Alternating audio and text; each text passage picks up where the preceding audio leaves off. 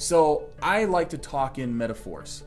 And so the metaphor that I use often is mountain climbing, just because it's something that I feel really does resonate with what we're trying to discuss here. So if I'm an educator and I do nothing but go to conferences and ed camps and all these other learning opportunities and Twitter and everything else, and I go and I sort of look through things that might work for me, I'm just kind of walking around the base of the mountain.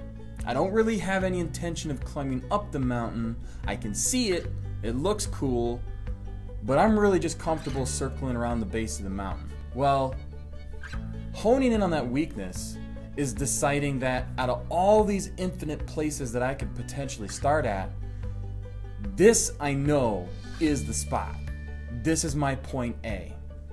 And I am determined to get to point B, which is at the top of that mountain, the summit. And I want to get there. So how do we get all educators in that mindset of being excited about finding point A, being excited about understanding where they are weakest? Because they know that every professionally driven educator knows finding the weak spot is the first step in turning it into a strength. And that idea excites them, doesn't scare them. And that is a mindset that we can begin to develop.